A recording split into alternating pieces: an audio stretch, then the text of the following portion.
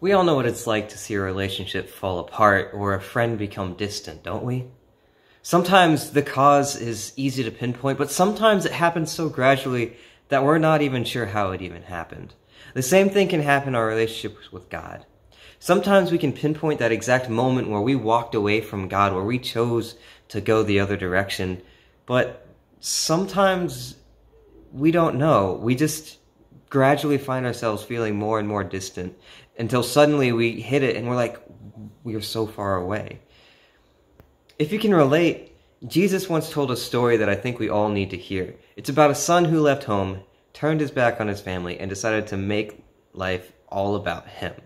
And admittedly, it was fun at first. He was living the life. He was spending all of his money. He was having a blast going to parties. But at the end of the day, he looked and he realized he was alone.